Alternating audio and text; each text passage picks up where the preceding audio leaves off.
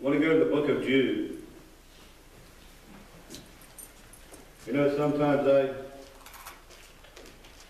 I try to kind of, I guess, get ahead of God in my mind. I was thinking of when God told me to start the service that way, that I was thinking particular things would happen and certain things would happen and the service would turn out a certain way. But God knows what He wants to get across. God knows what needs to be delivered. God knows what each and every one of us needs, and we have to be obedient to Him.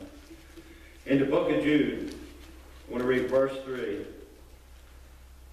Bible says, "Beloved, when I gave all diligence to write unto you of the common salvation, it was needful for me to write unto you and exhort you that ye should earnestly contend for the faith which was once delivered unto the saints." Jude wrote unto the people that he was writing to back then that it was important for him, it was needful for him to write unto them that they should earnestly contend for the faith that was once delivered unto the saints. I believe if it was true then, it's even more true now, that we have to earnestly contend for the faith. And what does that really mean? We have to sincerely, and we have to honestly, and with everything that we got, we have got to contend for the faith. That faith was delivered unto us. It said that faith that was delivered unto the saints. It was delivered unto us, and we were given a charge to keep that faith. And we were given a charge to deliver that faith to the world. But there has come a time, if you go on and you read in Jude, he said that he had to warn them about that because there were certain men who crept in and who had changed the grace of God, who had changed the message. And if it was true then, it's even more true now. There are those who have crept into the church. There are those who have come in and have changed everything that the Word has to say. The Bible says in one place there will come a time when there will be a famine, not for bread and water, but for the hearing of the Word of God. And I believe we are in that time. You might think, how can you say that? There's 5, 6, 10, maybe more networks on TV that are dedicated just to so-called Christian programming. There are mega churches that are filled with thousands upon thousands of people. The Word is going out. The Word is going out all over the world through satellite and through everything else. The Word is going out. How can I say that there's a famine for the hearing of the Word? Well, if you listen to very much of this, if you listen to it for very long, you're going to find out that a lot of it is not that Word. It has been changed. It has been rearranged. It has been added to it, has been taken away from. Man has got in there and put their interpretation on it. Man has got in there and put their spin on it. Man has got in there and changed it. The true, pure, unadulterated Word of God is very seldom heard anymore. The true, pure, unadulterated Word of God is getting scarcer and scarcer and scarcer. Why do you think there are so many versions of the Bible? All man-made versions. There's only one true version. There's only one true Word of God, and that one is heard very little.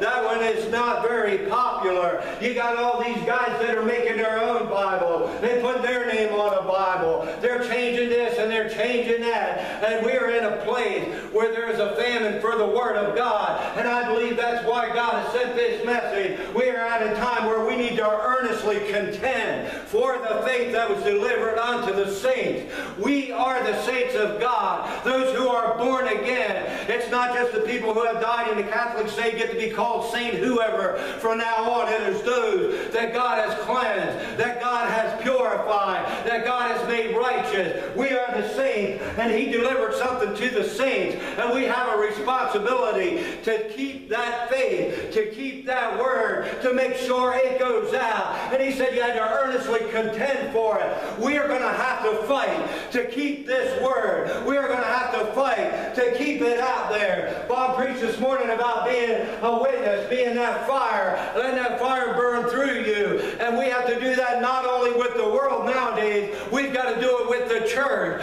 We have got to get the message to the church. That's the biggest missionary field I think there is in the United States of America, is the so-called church, because they have left the faith. They have walked away from the faith, and we need to fight for it. We don't want to fight because we don't want to make waves. We don't want anybody mad at us. We don't want anybody to get upset. We all just want to get along. But what did Jude say here? You have to contend. What does it mean to contend? It means to fight. We need to stand up and we need to fight for this and for our God. and for the way that He said it has to be. We have to contend for the faith.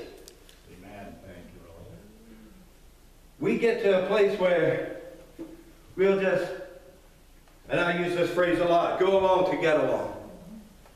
I preached last week that there are those who think that under grace you can do whatever you want to do and still make heaven your home.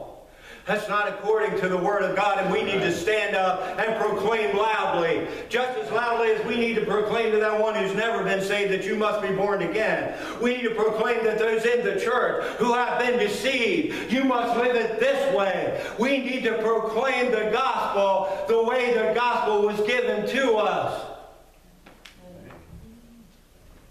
This is the Word of God. And if this is not what's in the church, then they are wrong. And they are walking the wrong path. And they are going in the wrong direction. And we need to earnestly contend. We need to fight for what is right. We need to stand up and let them know that this is the way it has to be. No other way will get you into heaven. I am scared for the church in America. I'm scared for a lot of people I know. I said it when I preached last week. My heart is heavy. There are good people, sincere people who have been deceived and been lulled into some false gospel. And why is it? It's because the true Christian hasn't stood up and proclaimed, this is the way. We've said, no, you go ahead and believe that, and I'll go ahead and believe this, and we'll just get along with one another. As long as you believe you must be born again, then we're all okay. Right. That's not true. Come on. We have got to give them the whole gospel. Amen. The whole truth. Whether they like it or whether they don't. Just like Cindy said, her grandson didn't want to hear it, but she had to tell him. They don't want to hear it, but we got to tell them because we have been charged by God that we have to tell them. He said to you, you are the saints of God. He said, I have delivered this thing unto you. I've gone back to my Father. I've placed it in your hands, and now you got to fight for it.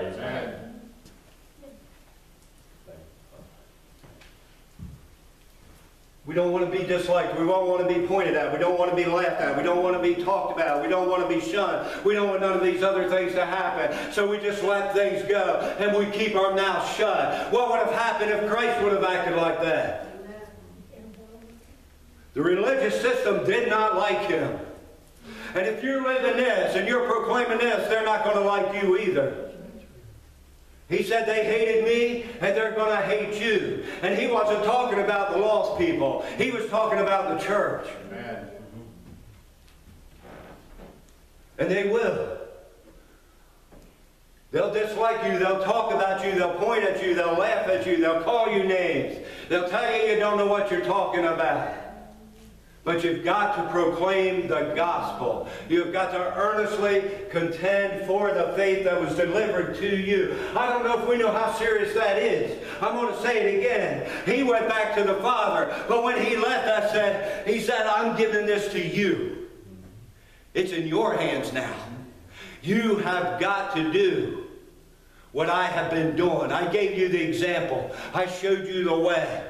I showed you and told you, hey, I gave you everything you need to do it. Now I'm giving it to you, and you have got to go out there, and you have got to give it. Who did he go and tell? He went to the lost. He went to those who were down. He went to those who were sick. But who did he get on the most? The religious system. Because it was the religious system that was deceiving good-hearted people. It was the religious system that was deceiving decent people, sincere people, people who were truly searching. The religious system was messing them up. What did Jesus say to them? They're blind, leaders of the blind. And if the blind lead the blind, they'll both fall in the ditch. Many people are following the blind religious system, and they're going to end up in the ditch unless we help them out, unless we give them the truth, unless we earnestly contend for the faith. Whether they like it or whether they don't like it, we have got a job to do. I know there's been many, many, many messages that God has had me to preach. And He has me to preach against the religious system, against the so-called church. Maybe that's the duty. Maybe that's the job of this little church. Maybe that's our calling. I don't know. Maybe that's where we're going to end up. Maybe we're going to have to go out there, and that's where we're going to have to contend with the religious system. system that is leading our brothers and our aunts and our uncles and our moms and our dads and our grandchildren. They're leading them into the ditch. Maybe we need to go out there and we need to contend with them and tell them what the truth is. Right. We can't just keep letting it go and say, well, you believe in God and I believe in God, so we can all get along. Come on. It's not true. The Sadducees and the Pharisees believed in God. But what did Jesus say to them? They were full of dead man's bones. He called them vipers. He called them snakes. Read all the things that he said about the religious system. He didn't say, you believe in God and I believe in God, so we can just get along. I'm going to tell you something. What we experience in this place, when the presence of God comes, that is church. That is what God intended church to be. What you got out there that pretends to be church? You got smoke, and you got lasers, and you got noise, and you got coffee shops, and you got selling this, and you got selling that, and everything, and the focus is everywhere except on God. If it's not on God, if the focus is not entirely on God. Bob said it several times this morning, it's been said here a lot, it's not about the building, it's not about the preacher, it's not about the people, it's about God. Amen. And if anybody who proclaims to be church has not got God at the top, they are not the church of Jesus Christ. Amen. And we need to let them know. And they're going to say, well, who do you think you are? Coming in here and telling us we're not this and we're not that. And I'm going to tell them who I am. I am a child of the living God. I have been called to proclaim a message. I have been handed the faith and charged to keep the faith. I have been charged to earnestly contend for the faith because it was delivered to me. And I have a responsibility and I have a duty to fight for it. The church quit fighting somewhere back down the road. We just give up like a bunch of little bunnies and go in our holes on Sunday morning and sit in our pews and then we scamper off. The battle's out there. That's right. The fight's out there. Where we're going to win then is out there. I don't see any lost here tonight. We can't win them in here if they're not here. I don't see any that think they're Christians, who think they're all right, who think they're going the right way, but they have been deceived. I don't see any of them in here. They're out there. And we have got to go out there, and just like Bob said this morning, we have got to stand up and burn with a fire that they can see. Amen. I think a lot of times, just like was said, we want to put our candle under a bushel. We'll pull it off when we come through that door back there, so all the brothers and sisters see how spiritual we are, and how full of the Holy Ghost we are, and how much we worship, and how happy we get. As soon as we get out there and get in our car, we get the basket back out. Preach it. And we go through our week like that. You should be out there what you are in here. Amen. Everywhere you go, whoever you come in contact with, you should be out there what you are in here.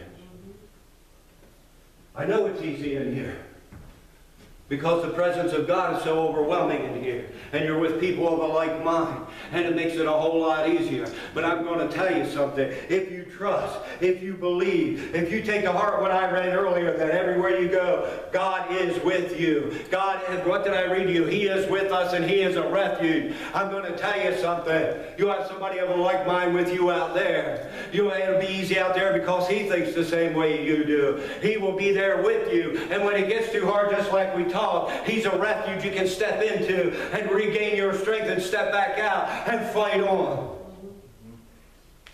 The church needs help. Not the true church, but what we call the church needs help. Somebody's got to do the job.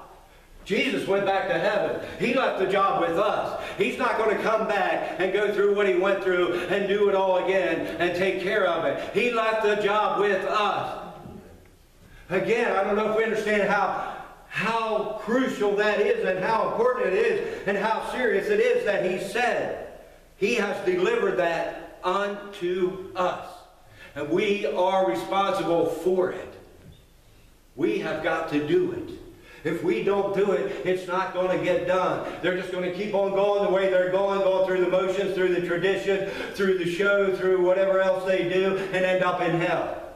That's what's going to happen unless they get the truth. I'm going to tell you, I said about the once saved, always saved thing. That's just one of the multitude of things out there deceiving people. There are those who'll say, you turn on some of these 6, 10, 15, how many ever religious broadcasting networks they got out there. I bet you 99.9% of them, at the end of the program, they say, if you want to be saved, say this prayer.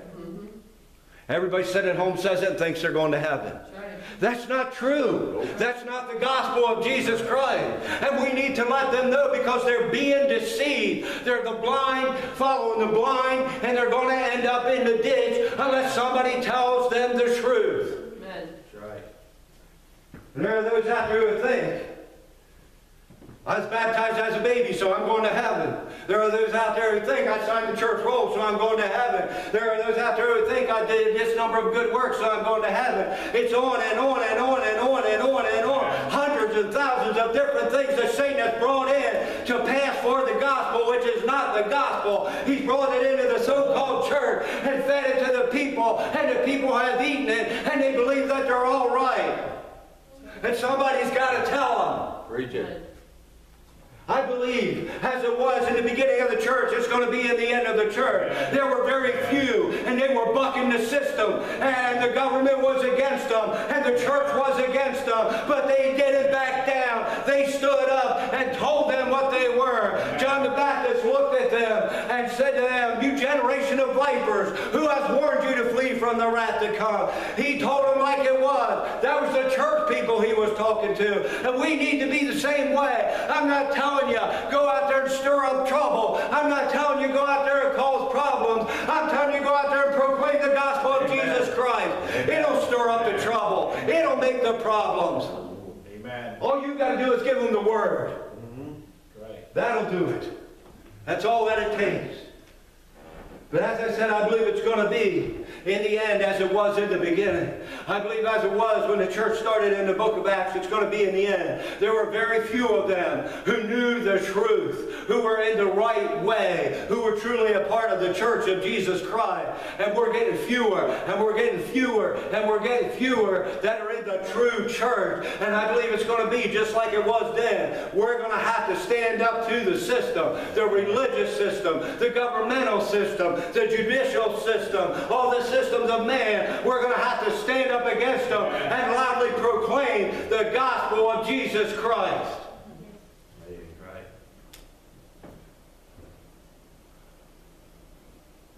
Many of the converts in the early church came out of the religious system.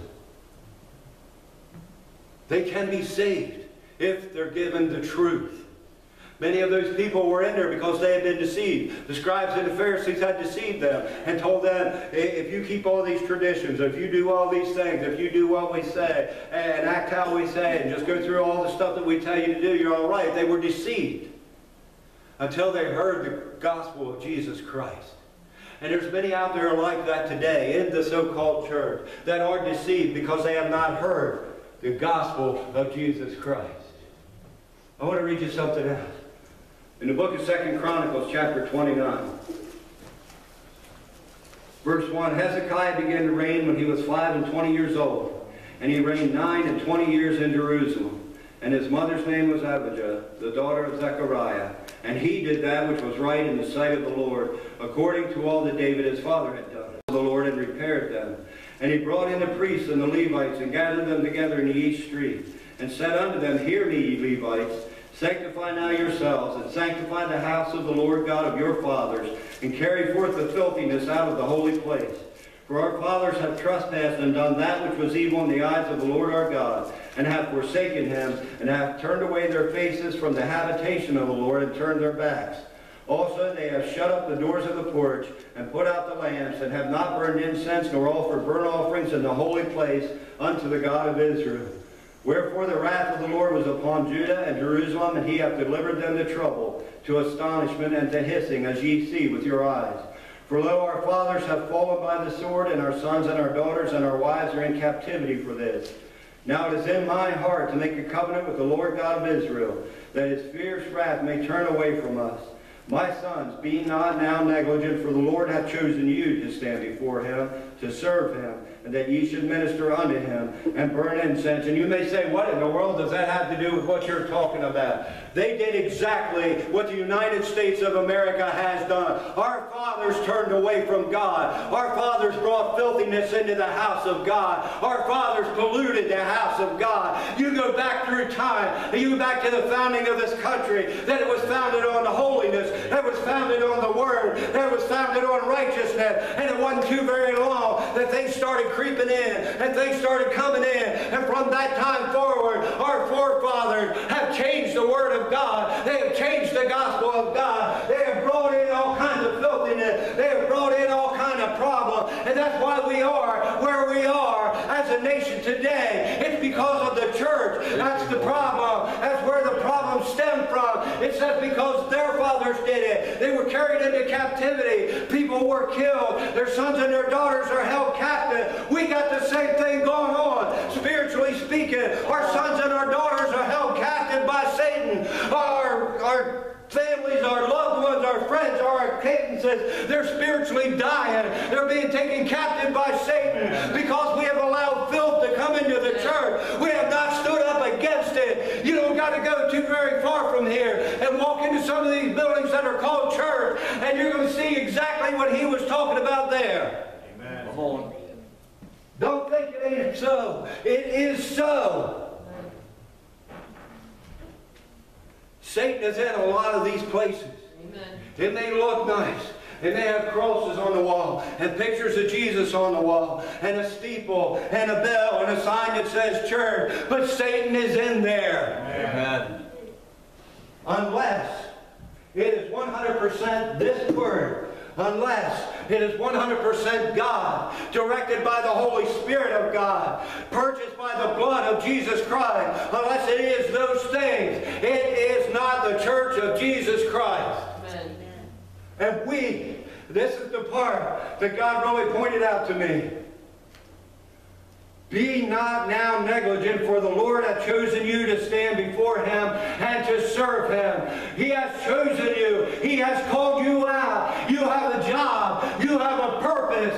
And I don't know if this is your only purpose, but I know this is one of your purposes. Otherwise, this message wouldn't be coming. You got a purpose. You got a job to warn them, to give them the truth, to tell them the gospel of Jesus Christ, to get those who are following the blind leaders out of that mess, out of that situation, to set those captives free that Satan has taken before it is too late for them. We have got to clean up the church. Amen. We have got to do it. The children of God are the only ones who can do it. He called the priests and the Levites. They are the ones who had to do it. We are the ones who have to do it. What did Peter say you are? You are priests. He said you are a royal priesthood. You're the ones that's got to do it. You have got to clean up the church. They had to go in there and clean it out. You know what they did first? I think I preached this here before. They fixed the door first. Why? So that stuff couldn't get in. We need to fix the door of the church and keep Satan out. The doors are just hanging on their hinges. He comes and goes as he pleases. He does whatever he wants to do. I'm going to tell you something. We got a bouncer back there at that door. His name's the Holy Spirit of God. Amen. And Satan ain't going to come in here and start no stuff because he can't get by him. The problem in a lot of places that call themselves church, they don't got a bouncer at the door. You ever see on TV or on a commercial or something at these fancy clubs or whatever, they got a guy out back and they got a rope across and you got to come up and see if your name's on the list before you can get in the door? It's the same thing here. And Satan's name ain't on the list. He can't get in the door. But he's getting in a lot of doors. And I truly believe that God is calling a people, not just us. We're not the only Christians in the world. It's not all about us. He has other Christians, other places. And I believe he's calling all of us to stand up and to contend for the faith. I'm going to tell you something, and you can judge me if you want to, but I get extremely angry. Maybe I'm not supposed to get angry, but I get extremely angry when they take and they call some of that mess church, because that's a reflection on my God. I get extremely angry when they take and they call some of that stuff the gospel, because that's a bad reflection on my God. I get extremely angry when they go out there and they proclaim to be a child of God and they act like the devil himself, because that's a reflection on my God. It is time that we got angry enough, that we stood up, and that we said something about it. You probably make more enemies than friends. But you got a friend that sticks closer than a brother. Amen. Listen to this. Now it is in my heart to make a covenant with the Lord God of Israel, that his fierce wrath may turn away. His wrath, I started to say some of this about this country. His wrath is on this country. Oh, yeah. His wrath is on this country. But what did the guy say here? He says, in my heart to make a covenant with God that his wrath may turn away. If we can make a difference, if we can reach some of them, if we can turn them to God, if we can show them the truth, deliver them from deception, it is possible that some of the wrath of God will turn away, or maybe it will be abated for a little while, because my Bible says that God hears the prayers of his children. God will listen. God, I believe we've only gotten this far because of the prayers of the saints. I believe had it not been for the prayers of the saints, we'd already either be speaking Chinese or German or something else. But because of the prayers of the saints, God has allowed us to go this far. If we stand up and we fight and we proclaim the gospel, maybe we'll get a little more time to reach our lost loved ones, to bring them in that have been deceived. But we've got to do what the king did here, what Hezekiah did here. He said, it's in my heart to make a covenant with God, so that his wrath may turn away from us. And then he went on, he said, be not negligent, for the Lord hath chosen you to do it. You, the children of God. It was the people of God who had to go in and clean it up. The pigs ain't going to clean out their own pen. That's right. They'll just roll around in it. They like it. They just have a good old time rolling around and rooting and doing all that stuff. They ain't going to clean out their pen. Somebody else has to come and do it. That's our job. And again, I want to make this extremely clear. I'm not telling you to go out there and start trouble and stir up trouble and do all that stuff. I'm not telling you next Sunday to go down the road and kick open at somebody's church door and go marching in there and tell them what a bunch of heathens they are. That's not what I'm telling you. I'm telling you to stand. When God gives you the opportunity, you stand. When you speak with someone who is in this way, give them the word of God. Don't back down. Don't say you're all right because one time you said a prayer. We can all just get along and go on and be happy. Tell them the truth. Stand for the truth of God. For the word of God. It was delivered unto you, and you are responsible for it. It was delivered unto you, and you've got a job to do. You have got to be the one who does it. Because like I said, they're not going to do it themselves. The pigs don't clean out their own pen. We have got to do it. And I truly believe, and I'm going to say again, I'm almost done. I'm going to say this again. I believe everybody sitting here, you heard this message because it's one of your jobs. God wouldn't have sent the message if it wasn't for you to hear. He knew each and every one of you that was going to be here tonight. You may think you're here because you wanted to be here. You're here because God wanted you here. You're here because God wanted you to hear this message. God wanted you to hear this message because God wants you to do something with this message. Maybe you're going to come in contact with somebody this week, next week. Maybe you have a relative. I got relatives that are in what I call false religion, and I've got to tell them the truth. I don't like them being mad at me. I don't like them being upset with me. I want to be able to get along with them. But more than that, I don't want them to go to hell. I have got to give them the truth of the gospel of Jesus Christ. And if they get mad at me, then I just got to take that. Christ had to deal with the very same thing. He came unto his own, and his own received him not. And we're going to have to deal with the very same thing. But we have got to give them the truth. Amen. That's right. I know it's hard, but God will give you the strength to do it. God will enable you to do it. As I said, as I read to you here, when King Hezekiah come in, for years before, there had been a mess. Their forefathers before them had turned away from God. The sanctuary was polluted. The doors were off the hinges. All these other things were going on. He was just a young man. He didn't know a lot. He wasn't, that it says, anybody with any great intelligence like Solomon or anything like that. But what he had was a heart for God. And that's all you got to have. And because he had a heart for God, he saw the problem. And he stood up and he did something about the problem. And that's what God is calling us to do. If we have a heart for God, we have got to defend our God. We have got to defend the gospel. We have got to earnestly contend for the faith that was delivered unto us. Hezekiah came in, and it said right away, in the first year of his reign, he opened the doors of the house of the Lord, and he started cleaning it up. It's been said here in different ways over the last few months about this. I want you to get this. God has put something together here. We are beginning something new. This is not the same old Jefferson church. This is not the same old status quo. This is not what it has been for over the years. God is building something new here. He said, I will do a new thing. And he's doing a new thing here. Just like he brought in a new king to clean up his house. He is doing a new thing here. And this new thing has a purpose. That king had a purpose to clean up the house of God, to bring God back into that sanctuary, to bring God back into that place. And the new thing that he's doing here, he is raising up a new thing to bring God back to this community, to bring God back to Jefferson, to bring God back to Spring Grove, to bring God back to Glenrock, to West York, to wherever else that we can reach out. This is a new thing that God is going to do. And he said, I have chosen you. Amen. Go on. And I just remember, I preached that a couple times, that God has chosen you. He keeps saying it. He keeps saying it. He has chosen us for a purpose, for a reason. We got to get ready. We've got to get strong. We have got to get courage.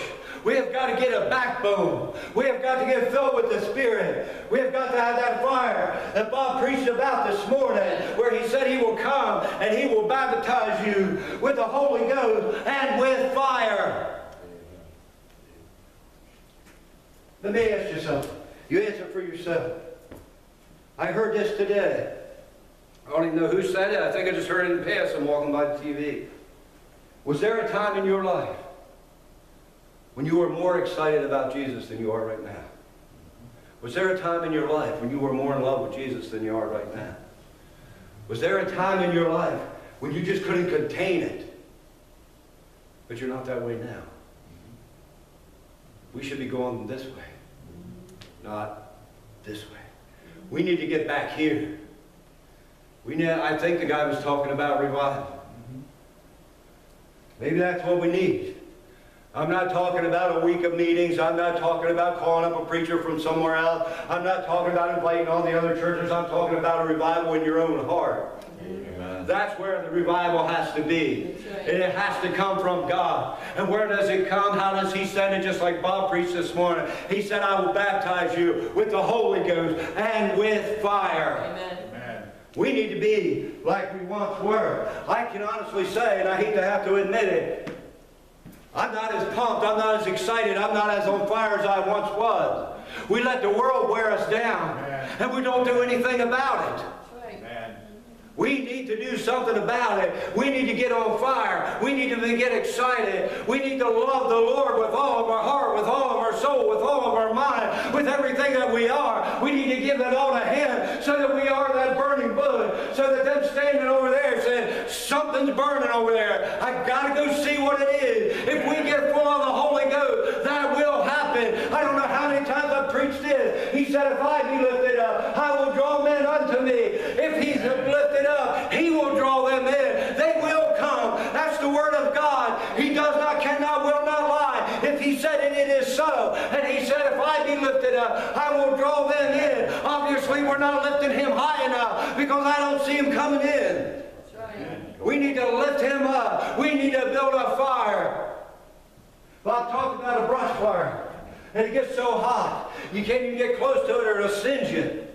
That's the kind of fire we need to build here. Amen. We need a fire that's so hot, when they even get close, they're going to feel it. Amen. When they're driving by, they're going to feel it. When they're driving that road up there, they're going to feel it. When they're down there in the circle in Jefferson, they're going to feel it. Don't tell me it can't happen. Don't tell me it's wishful thinking. Don't think that's some kind of fairy tale. I'm going to tell you something. The Holy Spirit is powerful. The Holy Spirit can reach mile after mile after mile. He has no limit. And if we lift Him up, if we build that fire, He will reach out. Amen. But it's got to start here. All of this. Everything. Everything that I believe God is building. Everything that I believe God is calling us to. Everything that I believe He wants to do. The vision He has given me. What I see in the future for this church. It has to start here. Amen. Not just in the pastor's heart. I'm talking about all y'all. That's right. It's got to start there. If we stoke the flame there, if we build the fire there, and every one of us has got our fire stoked, what happens if you take a burning log and you put them together? The flame gets bigger. What if every one of us gets on fire? That's right. And we all come together, and we have that roaring flame, that big fire, that one that they can't get close to without beginning to feel something from it, without it beginning to singe the sin that's in them. That's exactly what can happen. That's exactly what will happen. And I'm going to say this one more time. Don't think it can't.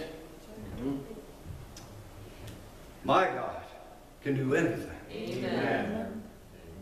The Holy Spirit. You read incidents after incidents after incidents in the Bible. You can find people today who can testify to the power of the Holy Spirit. Amen. Over mile. I think of Philip. The Holy Spirit sent him to preach to the eunuch. He got done preaching to the eunuch, and he was gone. The Holy Spirit just carried him to a whole nother place. Don't think things like that can't happen. Because you haven't seen it in your lifetime, because you haven't experienced it in your lifetime, don't think He's any different than He was in there. Amen. He is the same yesterday, today, and forever. Amen.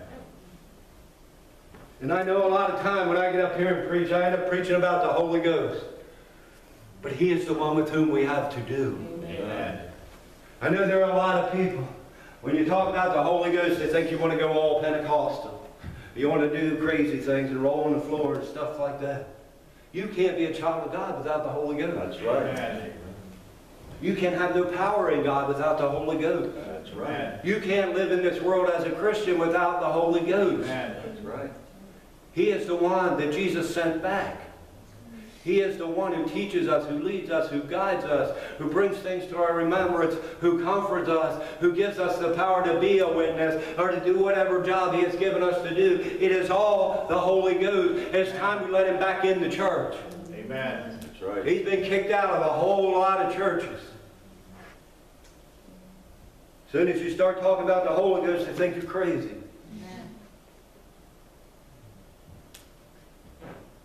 But we need Him. Amen. We need His power. We need His fire. It's the only way that we can make a difference. It's the only way that we can get this message out there. I can go out there and tell them the Scriptures.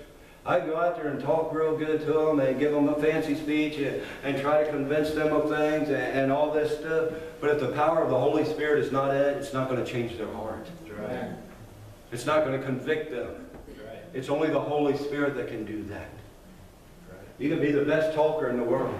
Right. You can memorize the Bible from front to back. You can be eloquent. You can know all the right things to say. But without the Spirit, it does nothing. Amen. That's it. It's the Spirit. And we, this group, I know He has chosen us for a job, for a purpose, for a mission. We have something to do. And as I said, I think He is doing a new thing. And that new thing, like that new king had to come in and clean up the temple, He's going to do a new thing here. And we've got some cleaning to do. We've got some cleaning to do in our own lives. There may be things that we've done here, said here, or not doing here that we should do whenever. We need to examine ourselves, clean ourselves, do what we need to do, get this place in the place that God would have it to be, and come together and revive our hearts and get that fire burning. And when we come together and build that big fire, then we can work out there. I believe everybody in here is a child of God. I don't know your heart, but I see your fruit. I believe everybody in here is a child of God. I believe you love the Lord, and I believe you're sincere. I believe that from the bottom of my heart. But I don't believe we're where God wants us yet. That's right. I believe every one of us can move up. I believe every one of us can get stronger. I believe every one of us can throw another log on the fire.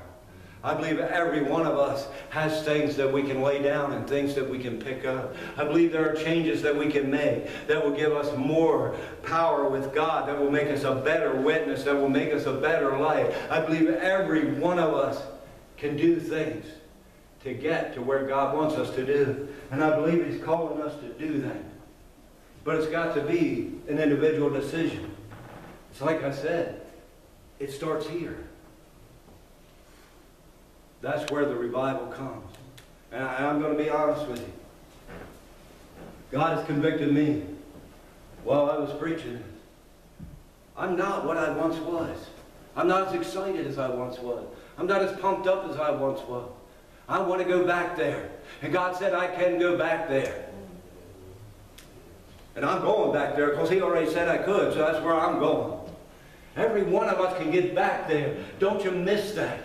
That feeling of closeness, that feeling of power, and the Holy Spirit controlling everything and directing everything. Every one of us can have that every hour of every day. We don't have to be satisfied just to feel a little touch on Sunday. We don't have to be satisfied just to come in here and get a little something once a week. We can have it every day of our lives, 24 hours a day, if we just get revived in our own hearts. I didn't read it all there. If you go back there and you read what Hezekiah said to all of them, he said to them priests, sanctify yourselves. He didn't say, have God sanctify you. He didn't say, God will sanctify you. He didn't say anything like that. He said, sanctify yourself. There are things that you have to do that God has told you, and you need to do them. God ain't going to do them for you if He told you to do them. God ain't going to come down and force anything. If you want to hang on to it, He'll let you hang on to it. If you don't want to do what He asked you to do, He ain't going to make you do what He asked you to do. You have got to make that decision and do it for yourself. Just like Hezekiah told those priests and those Levites, you go sanctify yourself. Until you sanctify yourself, you can't sanctify the house of God. Amen. Until we get where God wants us, until we're revived in our hearts, we can't do nothing for anybody else. We've got to get there. That's all I got.